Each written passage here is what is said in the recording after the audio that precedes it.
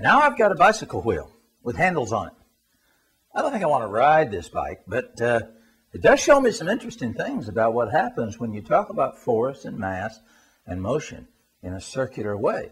Because see, I can spin that wheel and it goes around and around. It has a velocity which could be measured in revolutions per minute, RPM, or it could be measured in how many units of degrees, like 10 degrees per second or something like that. How fast it goes would be measured in circular motion.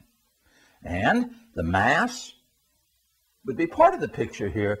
The mass, the wheel has mass. So just like the cart, there's a certain number of molecules that make this up.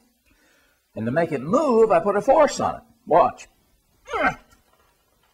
You know what's interesting about this is that the wheel demonstrates a whole different type of motion. Because you can see it going around and around, but what you can't see is that I'm having to put some force on it. Watch what happens if I take this wheel and set it over here so I'm not holding it. Wow, that's kind of different, isn't it?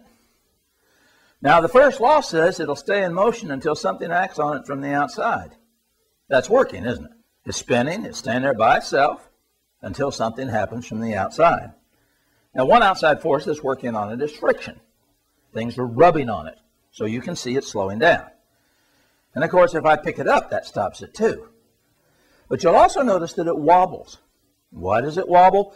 Because the weight here is not distributed evenly. This wheel has been dropped a few times. The axle has been bent. There are some differences in weight around the outside, and so it wobbles. What can you think of that does this? Well, yeah, your bike, your car. How about the Earth?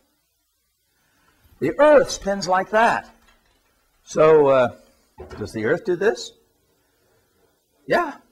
It's got a name. It's called nutation. It wobbles like that. Because the Earth is not perfectly circular. It has some bumps and mountains and things like that on it. And so it wobbles a little bit.